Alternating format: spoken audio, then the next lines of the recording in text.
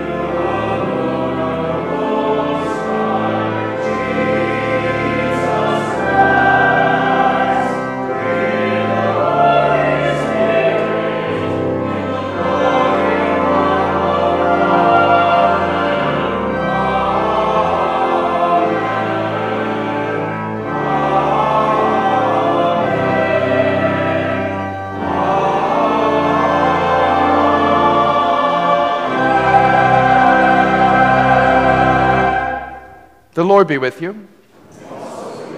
Let us pray. O God, you have prepared for those who love you such good things as surpass our understanding. Pour into our hearts such love towards you that we, loving you in all things and above all things, may obtain your promises which exceed all that we can desire. Through Jesus Christ our Lord, who lives and reigns with you in the Holy Spirit, one God forever and ever. Amen. You may be seated for the lessons.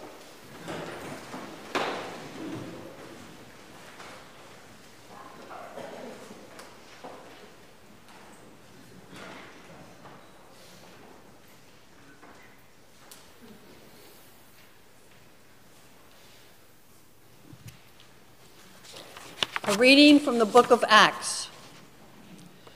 While Peter was still speaking, the Holy Spirit fell upon all who heard the word.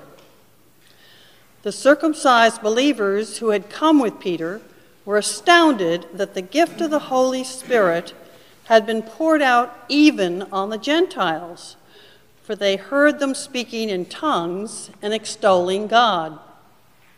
Then Peter said, "Can anyone withhold the water for baptizing these people who have received the Holy Spirit just as we have?" So he ordered them to be baptized in the name of Jesus Christ. Then they invited him to stay for several days. The word of the Lord. Thanks be to God.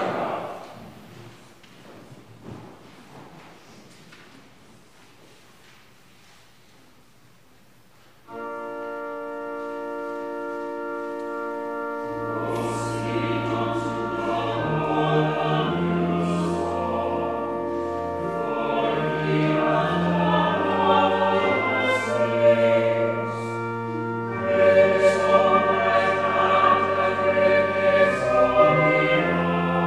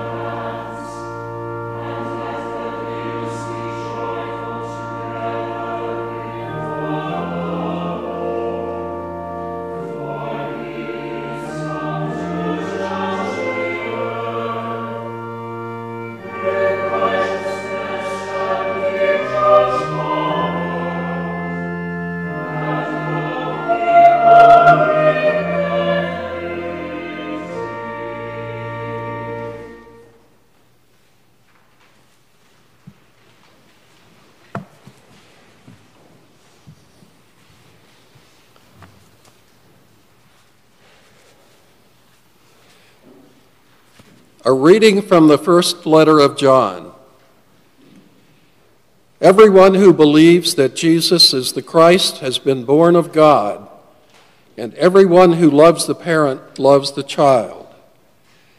By this we know that we love the children of God, when we love God and obey his commandments. For the love of God is this, that we obey his commandments.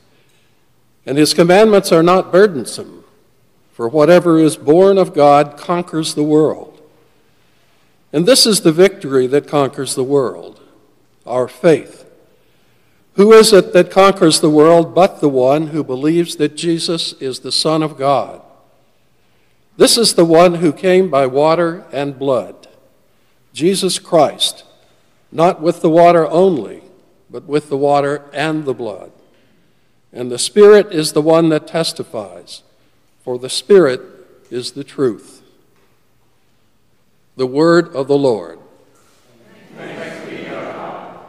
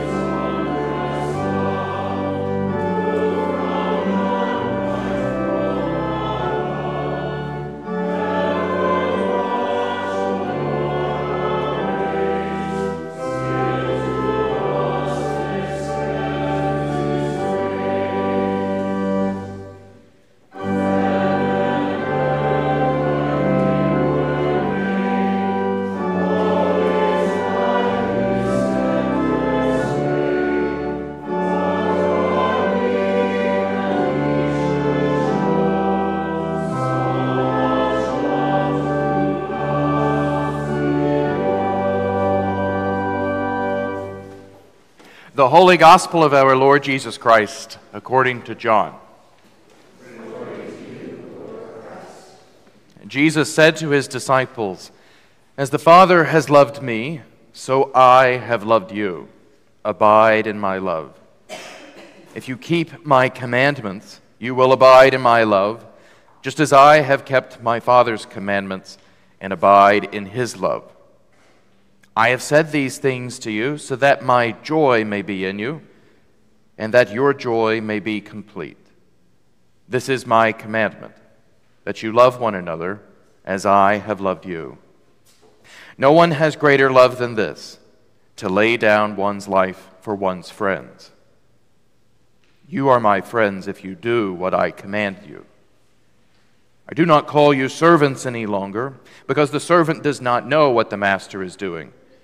But I have called you friends, because I have made known to you everything that I have heard from my Father. You did not choose me, but I chose you. And I appointed you to go and bear fruit, fruit that will last, so that the Father will give you whatever you ask him in my name. I am giving you these commands, so that you may love one another." The Gospel of the Lord.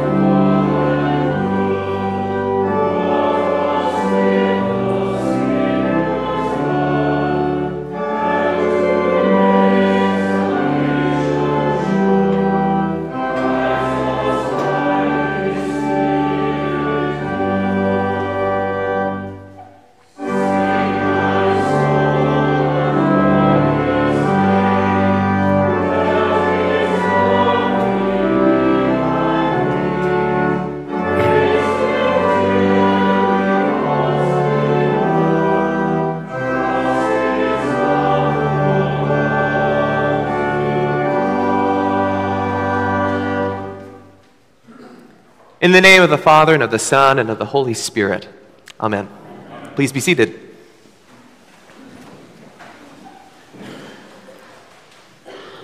While Peter was still speaking. I love that line. While Peter was still speaking, God got to work. While he was still speaking, before he even finished his speech, y'all read Peter's speech? It's pretty good. It's a pretty good speech, but God did not need to wait for Peter to finish to get to work. While Peter was still speaking, the Holy Spirit fell upon all who heard the word. While he was still speaking. See, I think the thrust of this story is that God is way ahead of us. We call this book the Acts of the Apostles. But I had a professor who once said, the main character of the Acts isn't really the apostles. It's not even like Peter and Paul specifically. The main character of the Acts of the Apostles is the Holy Spirit. And so much of the story of the Acts is a story of people playing catch-up. A story of people finally responding to how God is already working.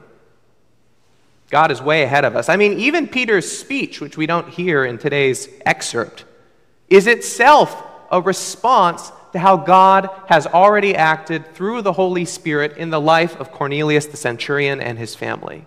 God is way ahead of Peter, way ahead of the apostles. God is already working, already doing what God wants to do. And our task is to pay attention and see if we can keep up with how God is already working, already loving. I think much the same idea is actually also on display in today's reading from the Gospel according to John. We love God by keeping God's commandments. And Jesus' commandment is that we love one another. But the context for that commandment is that we love one another with a love that has already been shown to us. As the Father has loved me, so I have loved you. Abide in my love. God's love comes first. Christ's love comes first. Because again, God is way ahead of us. And so when we love in the way that Jesus tells us to, when we love others, we aren't doing something new.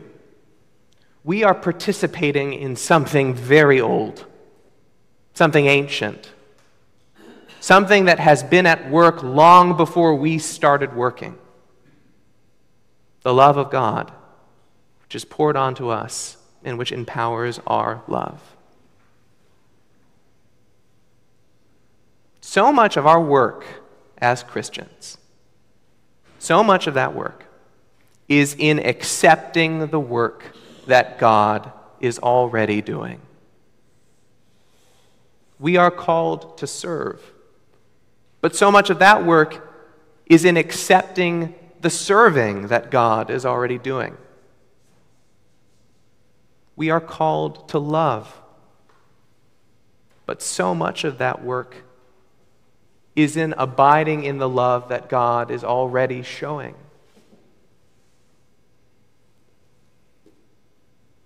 So much of the work is in accepting who God already is and has been, what God already is doing and has been doing. And even if we're called to be something as Christians, so much of that work of being is in simply accepting who we already are in God, accepting who God already is and has been for and in and through us, because God is way ahead of us. And we're just playing catch up.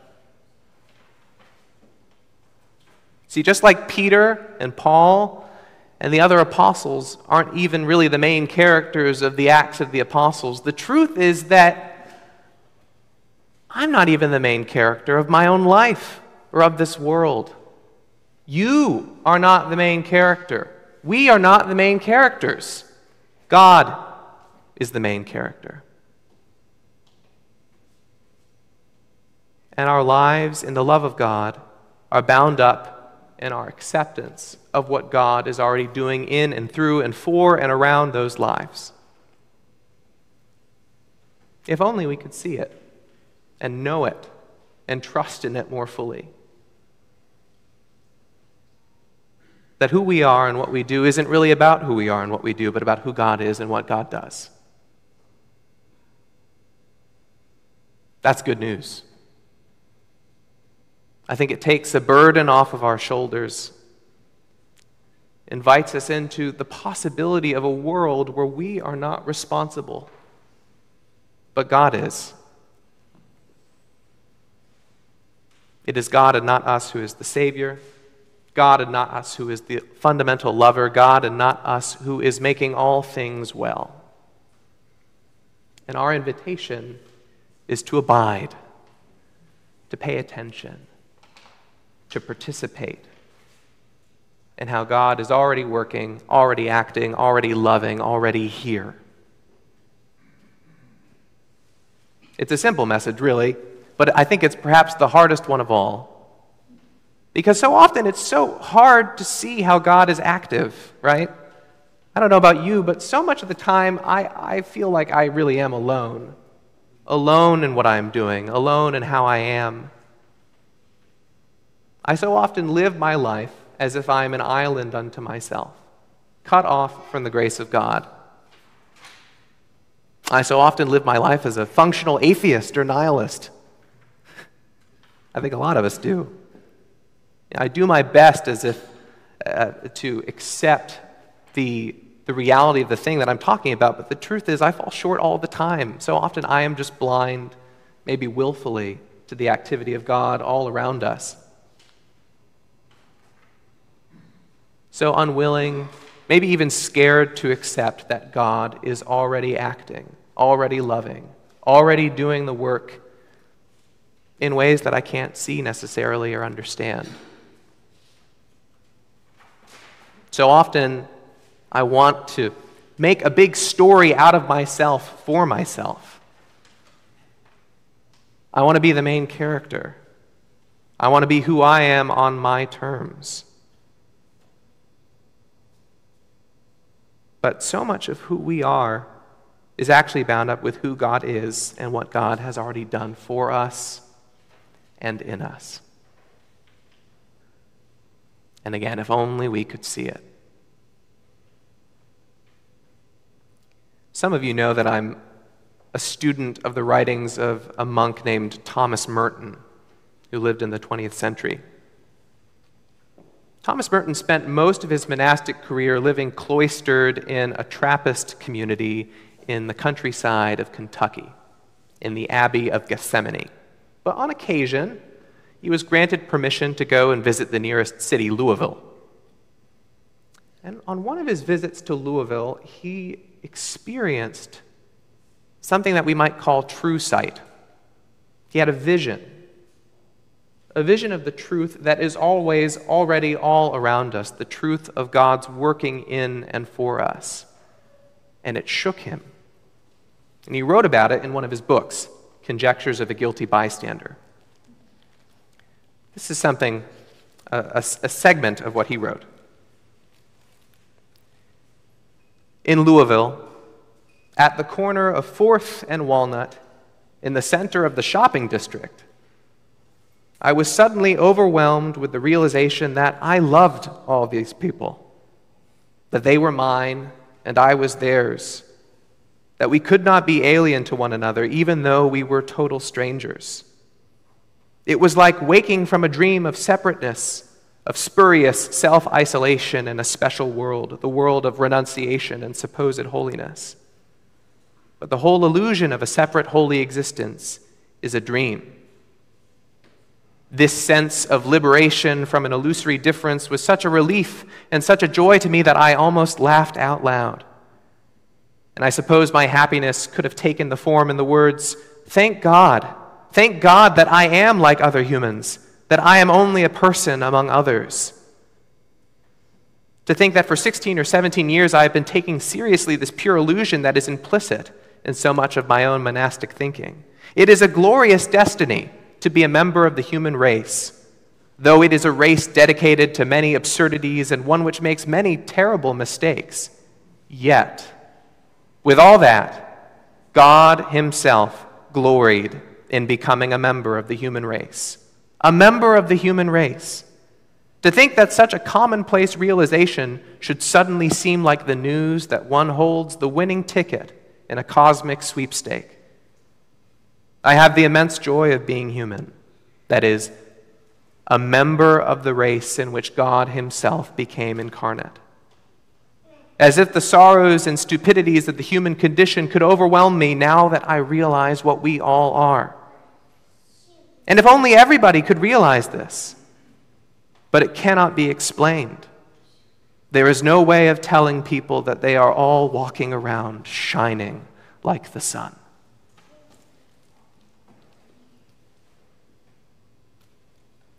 In that moment, I think Father Merton came into contact with the truth that is normally obscured to our spiritual sight. The truth of who we are, not because of who we are, but because of who God is, because of what God has already done.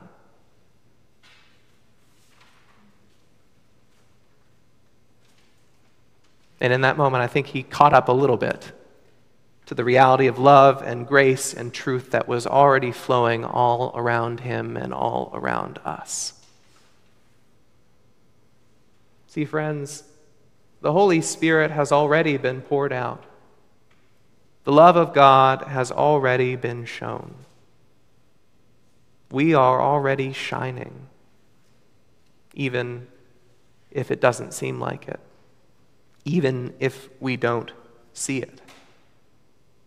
And my prayer, my simple prayer for this morning and for every morning of my life, I think, is that I may and we may slowly come to realize the truth of who we already are in God, the truth of what God is already doing in and around and through us. And that's a hard prayer to live out because, like I said, so often we feel alone. So often it seems like we are acting on our own. So often it feels like the work is ours, that we have to make things right, that the burden falls on our shoulders in a universe that is cold and unloving. But that isn't the truth. The truth is the truth of the stories we've heard today. That God has loved first, that God has acted first, and is still acting. I trust that God was already at work while you were getting ready for bed last night, already at work while you were brushing your teeth and putting on your clothes this morning, already at work while Marnus was still playing the prelude, while Justin was still straightening his stole, while I was still speaking.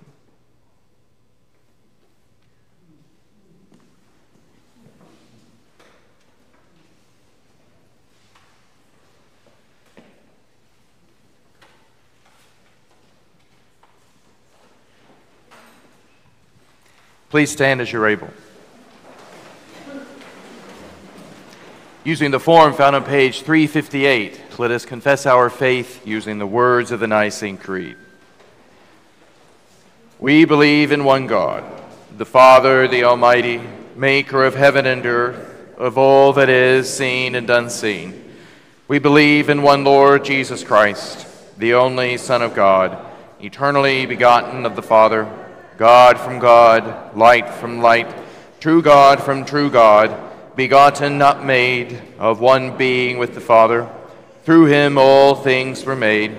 For us and for our salvation, he came down from heaven by the power of the Holy Spirit he became incarnate from the Virgin Mary and was made man. For our sake he was crucified under Pontius Pilate. He suffered death and was buried. On the third day he rose again in accordance with the Scriptures. He ascended into heaven and is seated at the right hand of the Father. He will come again in glory to judge the living and the dead, and his kingdom will have no end. We believe in the Holy Spirit, the Lord, the giver of life, who proceeds from the Father and the Son. With the Father and the Son he is worshipped and glorified. He has spoken through the prophets. We believe in one holy, Catholic, and Apostolic Church. We acknowledge one baptism for the forgiveness of sins. We look for the resurrection of the dead and the life of the world to come. Amen.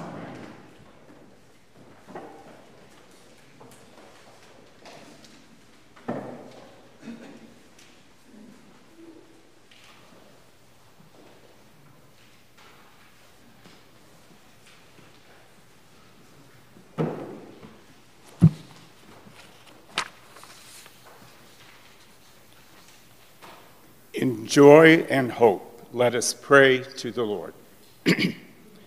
That our risen Savior may fill us with the joy of his glorious and life-giving resurrection. Lord, in your mercy, hear our prayer.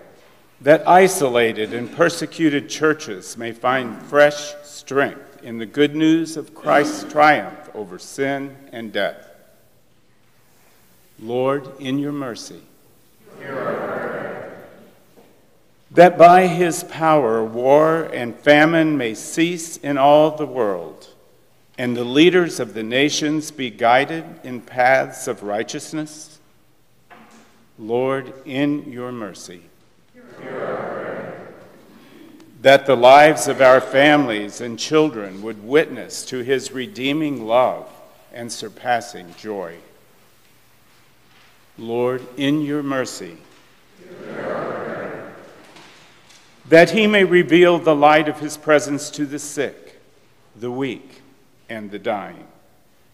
Remembering especially Alex, Austin, Betty, Bill, Drake, David B., Dominic, Dr. Lisa, Eleanor, Elizabeth, Heather, Janet, Janice, Janine, Judy, Ken, Marie, Mary, Michael, Nancy, Nicole, Nina, Sam, Steve, Tim, Tori, Walter, Wendy, and Quinn. Those in the armed forces, Logan, Parker, Peter, Mary Rose, and Morgan.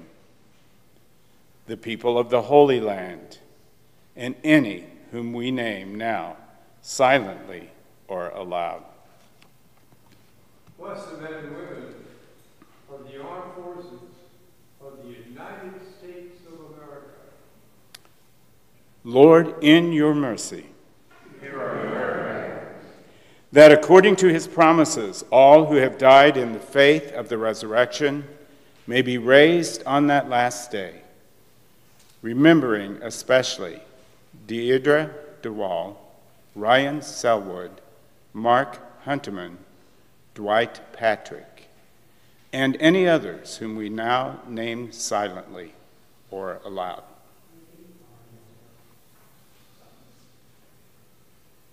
Lord, in your mercy. Heavenly Father, you have delivered us from the power of darkness and brought us into the kingdom of your Son. Grant that as his death has recalled us to life, so his presence in us may raise us to eternal joy. Through Christ our Lord. Amen. Amen. And now may the peace of the Lord be always with you. Let us share with one another a sign of Christ's peace in our lives.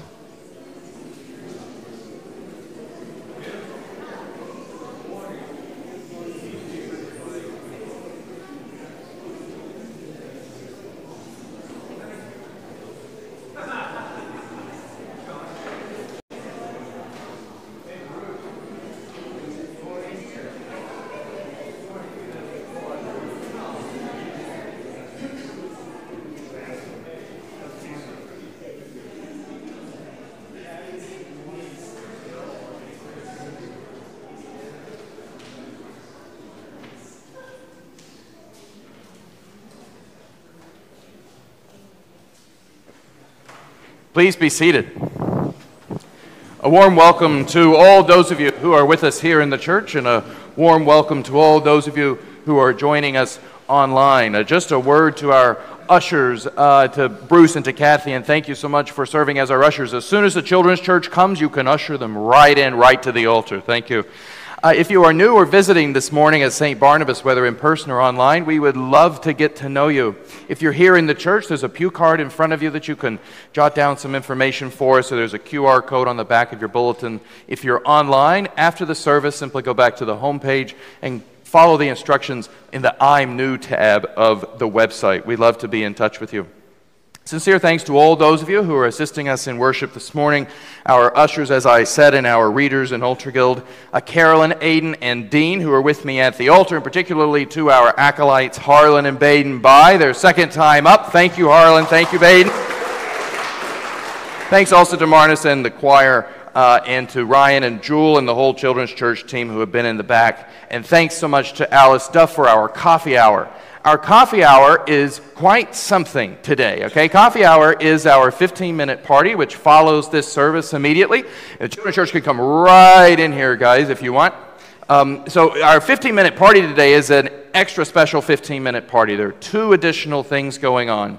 The first is that our Director of Finance, Lori Sodergreen, who's also a member of the parish, I'm glad to say, is secretly a master jewelry maker. And she has brought her wares here to the parish so that you can do all of your last-minute Mother's Day shopping, okay?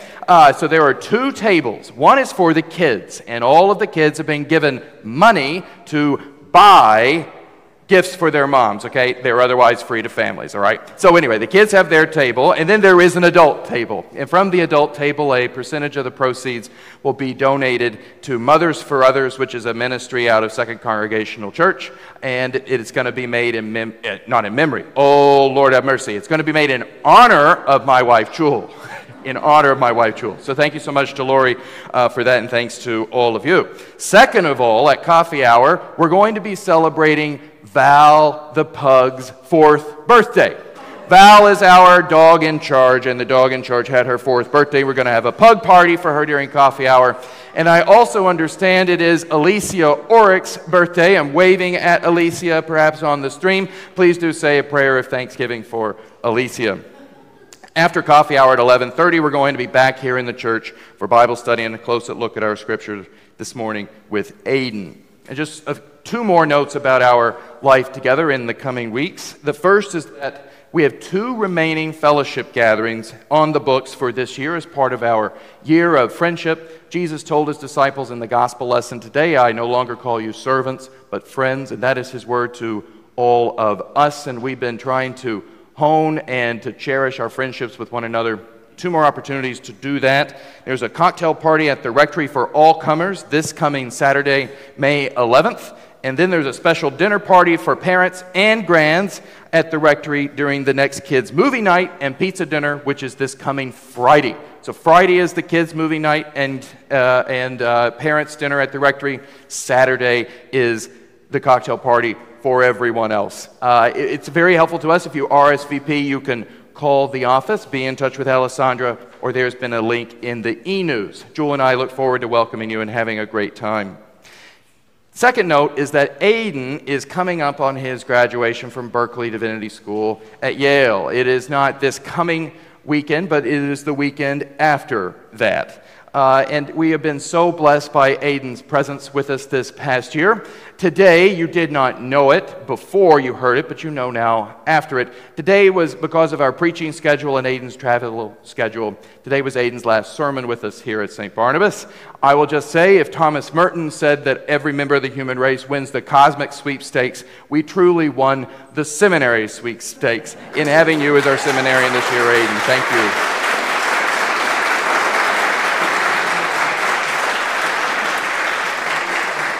Aidan's official last Sunday will be May 26th, the Sunday of Memorial Day weekend. We will have a special blessing for him on that Sunday. But there are two more opportunities to be a part of his Tuesday morning prayer group. That's this Tuesday, May 7th, and the following Tuesday, May 14th, and the group meets here at 9:30 in the morning on those Tuesdays here in the church. It is a great blessing to sit with Aidan and to learn how to pray in a deeper way. More to come, all the details for which can be found in your bulletin. And a word from Sam as the Children's Church comes in and goes to the altar, perhaps.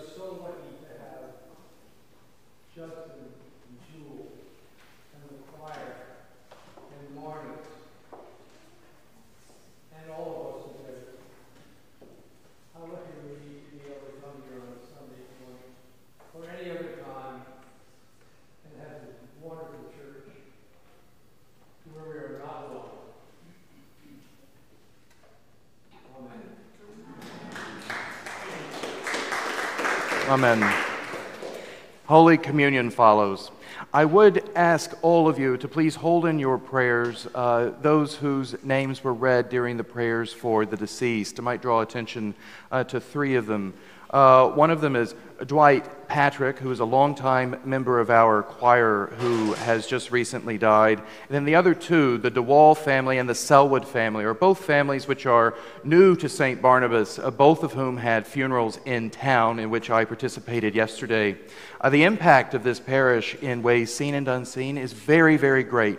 And the impact of your prayers and the love of all of you who are in the pews ripples out into the town of Greenwich and beyond in a way for which I thank God. So please do hold all of them in your prayers, and thank you for all of the wonderful and loving relationships, the way that you abide in love for this town and for the world. Thank you.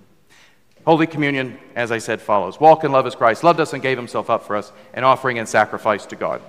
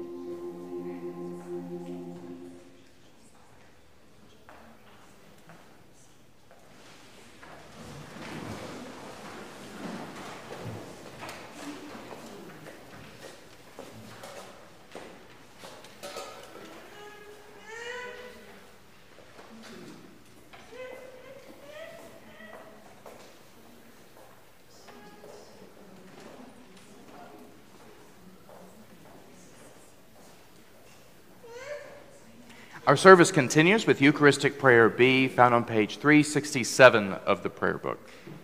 The Lord be with you. Lift up your hearts. Let us give thanks to the Lord our God. It is right and a good and joyful thing, always and everywhere, to give thanks to you, Father, Almighty, Creator of heaven and earth. But chiefly are we bound to praise you for the glorious resurrection of your Son, Jesus Christ our Lord.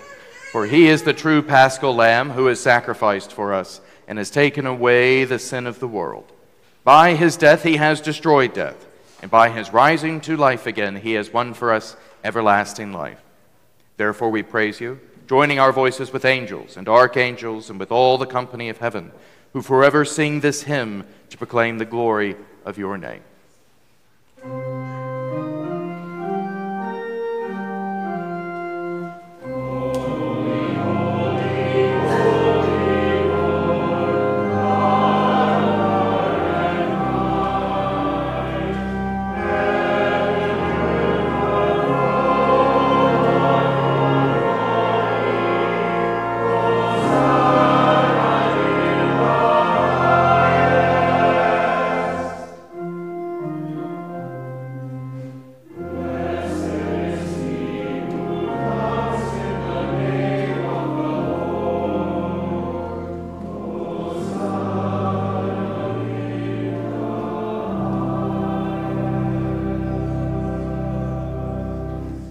We give thanks to you, O God, for the goodness and love which you have made known to us in creation, in the calling of Israel to be your people, in your word spoken through the prophets, and above all in the word made flesh, Jesus, your Son.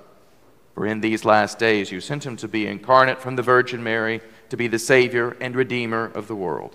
In him you have delivered us from evil and made us worthy to stand before you. In him you have brought us out of error into truth, out of sin into righteousness, out of death into life. On the night before he died for us, our Lord Jesus Christ took bread. And when he had given thanks to you, he broke it and gave it to his disciples and said, "Take, eat. This is my body which is given for you. Do this for the remembrance of me." After supper, he took the cup of wine. And when he had given thanks, he gave it to them and said, "Drink this, all of you. This is my blood of the new covenant, which is shed for you and for many for the forgiveness of sins. Whenever you drink it, do this for the remembrance of me." Therefore, according to his command, O Father, we remember his death, we proclaim his resurrection, we await his coming in glory.